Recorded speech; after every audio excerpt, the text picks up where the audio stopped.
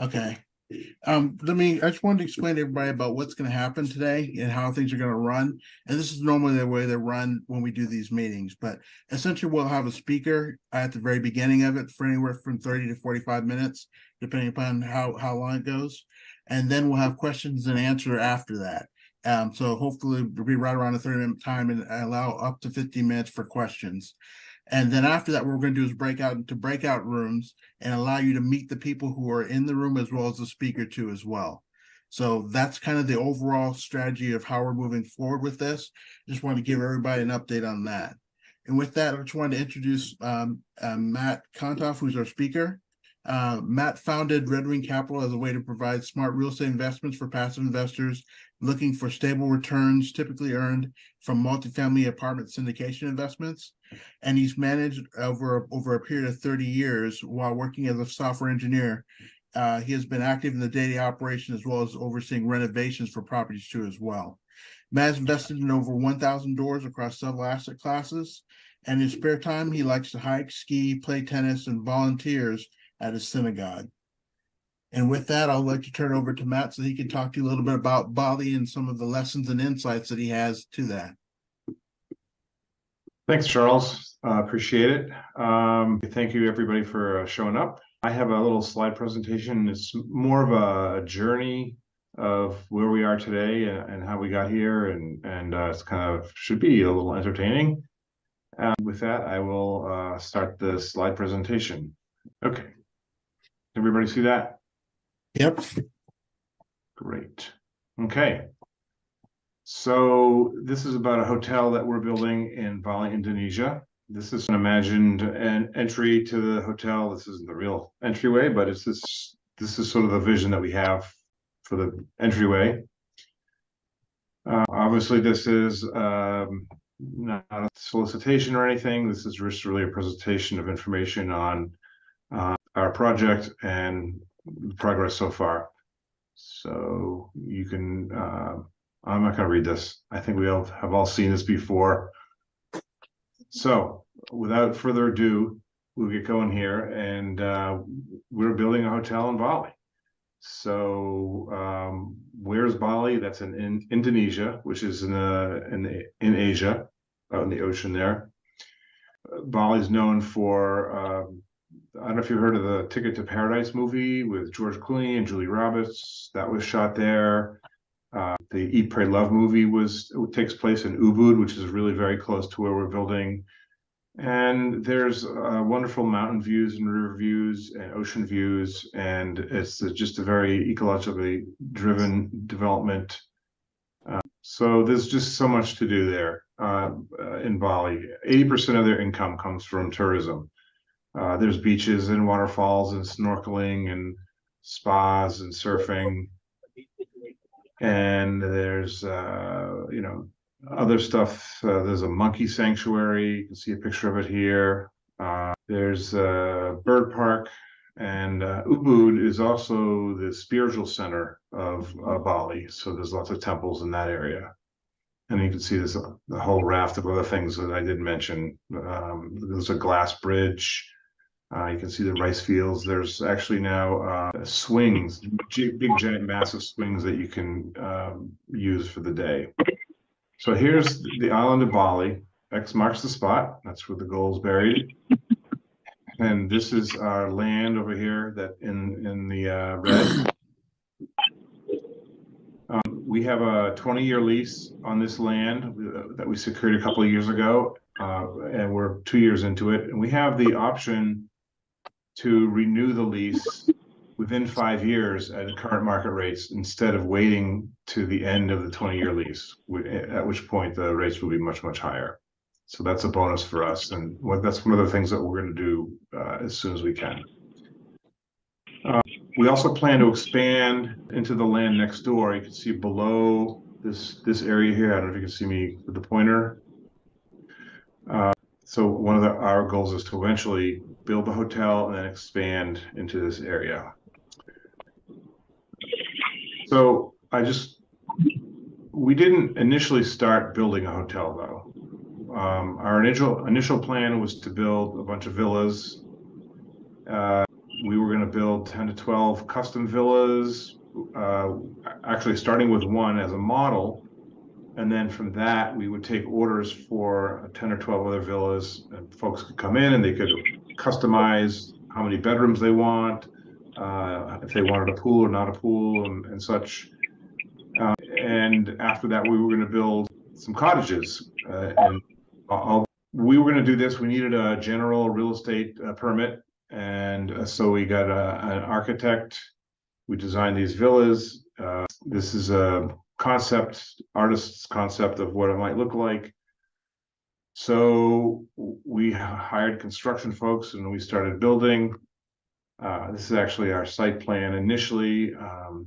You can't really tell which is which here, but the bigger items here are the villas. The smaller ones are going to be cottages that we're going to use for short-term rentals.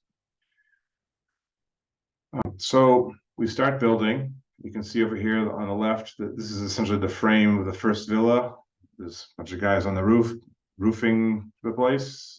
Some of the cement's held up by wooden supports underneath there. You can see it's obviously kind of a messy construction site. On the right here, you have one of the workers coming downstairs on a temporary stairs, and he's wearing flip-flops. So over in Bali, there's no such thing as OSHA, and I've seen flip-flops. I've actually seen barefoot workers as well. So anyway, partway through construction, we found out that we couldn't get a general real estate permit, rather. We just got a hotel permit. And so a hotel permit limits us to 4 steel and glass structures like this one, not a dozen. So we had to pivot a little bit, and we said to ourselves, okay, we'll build this, we'll sell 3 more. Well, when I say sell, it's more of a lease. We lease the land, we don't own the land. Land can only be owned by Indonesian nationals. So we are just leasing the land. And we were going to lease a long-term lease the villas to other customers, like, 25-year lease. Now we can build 3 more of those structures and then build the rest of the hotel after that. So here is this first villa. It's almost done. And this is a little walking tour. It's kind of cool. It's got all the glass, it's its own pool, decking, and it's got a view of this little rainforest, which is our land here.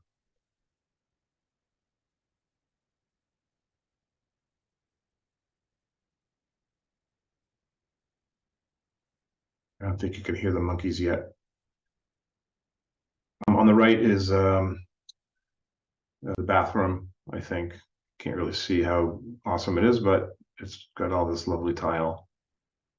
This is basically a living area. I think this is a bar with some unique ornate marbling and really neat little floors. Here we have more of what's been completed to date. So my partners and I have invested and built a villa. It's furnished here in this picture, and this on the left, this is some sort of interesting light table down on a lower deck. It's kind of funky. This is what Eddie brought in. And on the right, you can see some of the landscaping. And this video will sort of walk us through a little bit of the landscaping.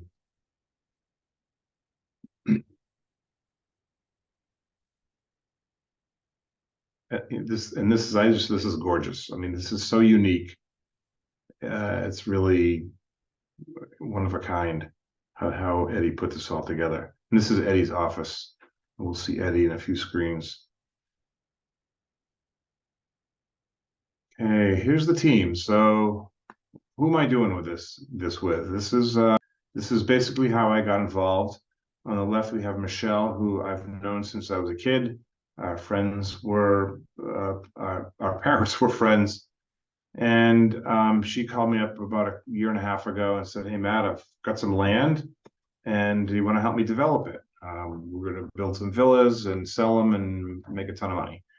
And her partner is Eddie in the middle there. And they've been in business together in the jewelry business for about 25 years. so they know each other really well. And Eddie is a designer and a developer. So his background includes villa construction. So he's done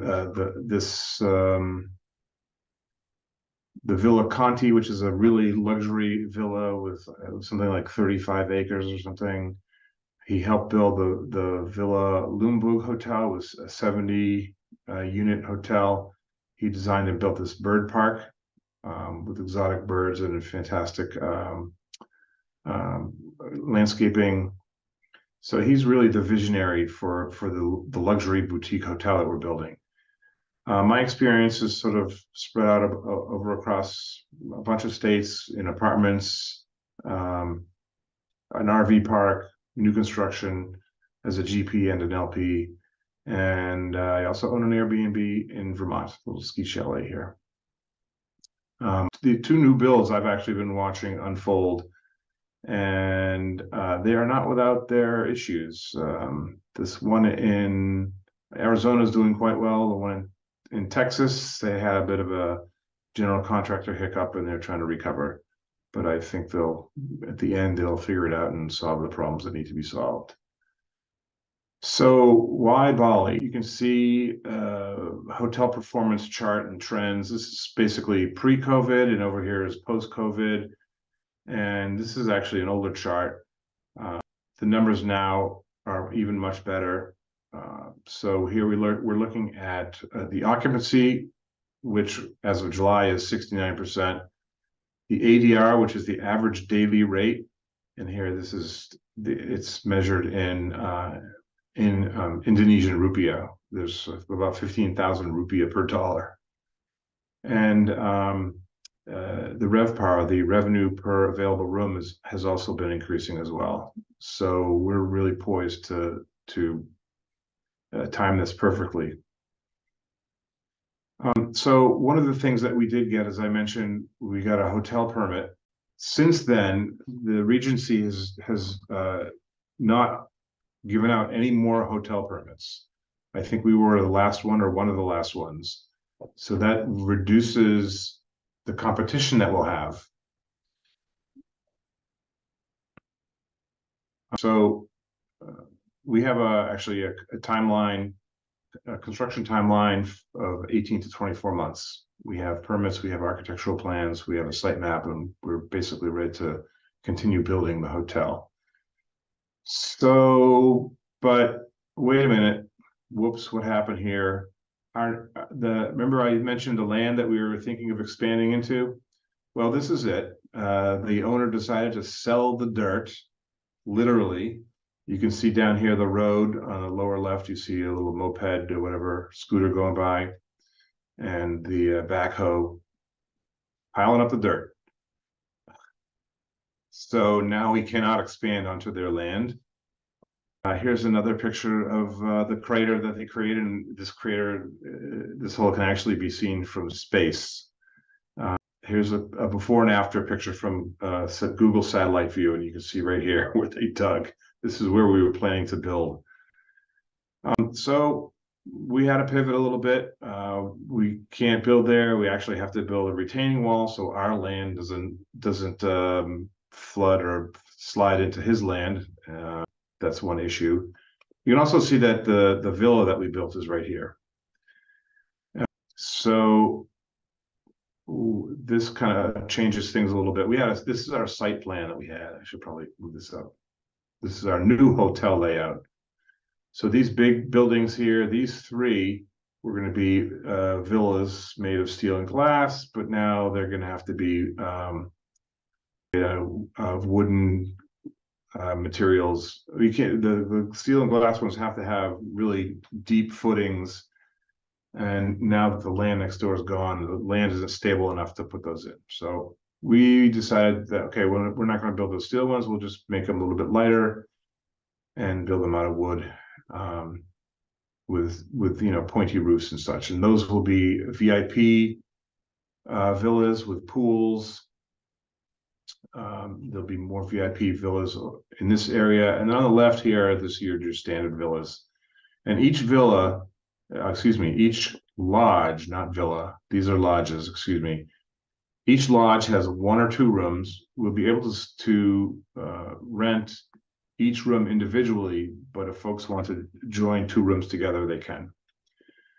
Over here, we have the spas and wellness center. We have a restaurant and a pool and a lovely little lobby area.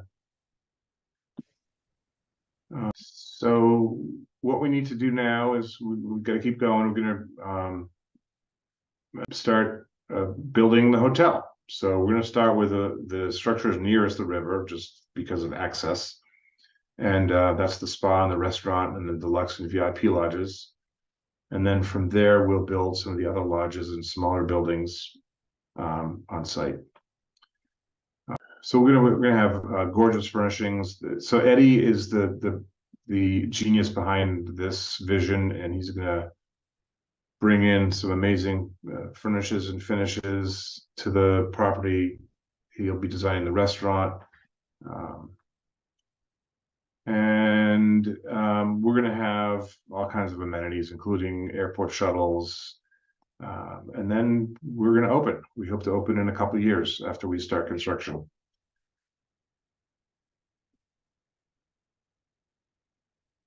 So remember I talked about the land. We have a 20-year lease on about 3 3/4 acres. And right now, the average market price for land is about $9,200 per acre. And we paid about $4,000 per acre, $4,000 to $5,400 per acre. So the value of the land that we're leasing is basically double. So that's good. This is a picture here from our land looking north. You can actually see the river down below. Okay, so these are pictures that Eddie sent over. This is basically his creative genius at work here. These are just our vision, his vision basically of what we might build, and they're just really unique kinds of rooms. Lots of artistry, lots of Balinese specific touches. We're also going to build a lagoon that looks like this, and hopefully with fewer rocks so people can swim. But you know, people will be able to wade in and play in the water. And this is going to be right in front of our restaurant as well. On the left is a sample lobby under a joglo. So a joglo is basically a pavilion. It's made out of teak, and some of them are ornately carved. And then when you just reconstruct the joglo in place, and then you add the furniture, and you can put glass walls around, and you actually have a building. Pretty simple. So like I mentioned, we're going to have a lot of features and facilities at this hotel. We plan to have airport transfers, full spa experience. We'll be able to book tours and other services. We'll have a gift shop and a gallery. Here's some amenities. Let me read all of these all at once here. So we have, no, I'm not kidding, I'm just kidding. This is a lot of amenities. But as you can see, all this makes it a luxury boutique experience for our guests. So in addition to hotel and restaurant income, there'll be income from spa and from weddings and tour bookings and art sales, all generating basically a 30% commission on those features. We do have some competition nearby. I mean, here are just some comps that I've done some research on, similarly priced, and they're in the same vicinity. Here's Ubud here. You know, these are all within a half an hour away. And you can see the comps. Here's another view of the river looking northwards. So our hotel, Our rates are between 250 and 3,500. The 3,500 rate is for the deluxe lodge, and that comes with a 24-hour valet and maybe a car, whatever services that you can think of. So here's some more inspirational photos. This picture on the right is actually a mountain that's visible from the Patanu Hotel and the property. There's some beautiful pools overlooking the rainforest. These are just meant to be inspirational. We may do something similar. We'll see what Eddie has up his sleeve. And then this is an ongoing investment right now. It's a 506c syndication. We do have draft legal documents in hand. And we can go over some of these numbers if you like. This is the pitch part. If you're interested in investing, we're anticipating an average annual return of 36% with a hold period of 5 to 7 years. The partners, myself, Eddie, and Michelle, have already spent about $2 million on the property so far with entitlements and building the villa and infrastructure. And we need to raise about 10.6 million to complete the rest of the hotel. Anyway, that's it. I hope there's some questions at the end. Here's how you can view more. It's redwingcap.com/thepatano. That will take us to the portal, and you can download the offering memorandum. And here's how to reach me, Matt at redwingcap.com. And I have actually one bonus video that I want to show and share with you guys. This is a low-budget drone view of the property. Eddie is up on a crane, and he's just lowering himself down. This is like a poor man's drone, and he's just swinging in the breeze. He has really no control of where he's going.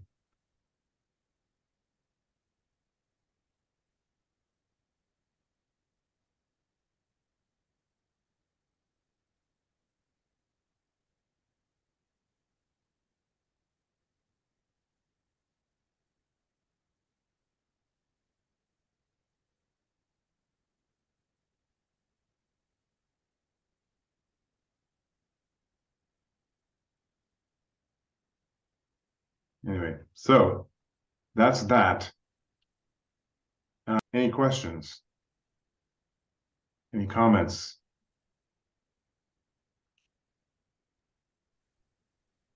Hey, I have a question. Shoot.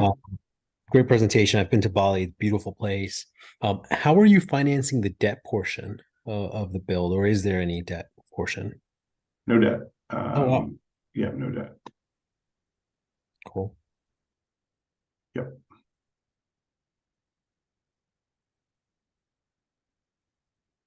Any other questions? Thought of another question. I saw the way you're raising equity with a 10% pref. What's the carry on that? It's an 80-20 split. Cool, thanks. Yep. So I'm curious about your Bali experiences. Jigesh, is that right? That's right. Yeah, so I went to Bali last year. We did about 10 days there. We were in Uluwatu, Ubud, and Seminyak. We felt like each place was a little bit different. Uluwatu is like the surfer village, kind of slower, quieter, calmer. Ubud was very cultural, touristy, and had a lot of interesting things. I think that was my favorite part of the trip. And then Seminyak was a lot more modern with nightclubs and, well, not nightclubs, but like pool clubs and bars and restaurants and stuff like that. So that overall, it was like a great experience. Got a little bit of everything, and then the people were just very, very nice. We had a driver, and that he was kind of on my WhatsApp, and he would pick us up every day and take us wherever we wanted, and would make suggestions and things like that. And so The people were great. Yeah, it's a very different culture. It's a very simple culture. There's a level of naivete with the people. And one of the things that we've learned is that they don't like to say no, and they don't, they just want to say yes. So if you ask them, you have to ask the right questions to get the actual information that you need. So that's kind of tricky. Yeah. Yeah, but they are very nice. Hmm. And we stayed at boutique hotels throughout the trip, so it was interesting. Like the first one in Uluwatu was called Village Bali, and it was two guys from Europe who had just built it like during the pandemic. I think they were supposed to open during the pandemic, and the pandemic happened, and they pushed out the opening. Um, and then similarly, the second one we stayed at was, I think it's a local resort, like a local change. I don't know how to pronounce it, but Dijiwa. I saw Oh one of yeah, the properties. that's one of our comps. Yeah. Yeah, and they have another property in Ubud, which I can't remember exactly what it's called right now, but I think they have a few properties. I looked at their website, Mhm. um, and so that one was also great. And then the third one was at Seminyak, and yeah, very modern boutique Yes, hotel. Seminyak is much more built up and crowded and busier, and yeah, Yeah. this is a little bit of rainforest that's pretty much away from stuff, Mm. even though it's just a little over a mile to the beach. It's sort of on the outskirts of the Sukawati neighborhood, and there's actually a mall that you can actually walk to around the corner. Very cool. Cool. Blue So Karma, that was the hotel. Karma, Blue Karma. oh, Blue Karma, okay. Yeah. So basically, as we're going through this, it's a series of problem solving and pivoting, and it really is, at the end of the day, if you can solve the problems that you run into and the curveballs, then and try and mitigate any unforeseen issues that may crop up, which it's a different country. I was just in shock when the neighbors started selling their dirt. I'm like, who does that?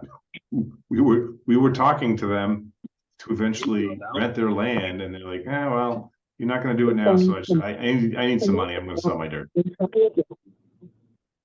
So that made me think, what else can go wrong, right? We have to have some sort of serious risk mitigation meetings to figure out. But there's land on the other side that we may expand into as well, above where I was showing. What is the risk in you renting the land versus owning the land? And what was the decision? How did you make the decision to rent the land versus buying the land? Because you guys are building substantial stuff on leased land. Mm-hmm. Yep. So it wasn't really a choice. None of the three of us are Indonesian natives, and only Indonesians are allowed to own land. So we did the next best thing, and that was to lease it. So we have a lease for 18 more years, and we can renew the lease for 35 more years after that. So we'll have at least a 50-year lease going forward. And then at a certain point, we'll probably sell the hotel. That lease will go with the hotel, and the next owners can continue the lease in perpetuity. Keep renewing every 30, however many years.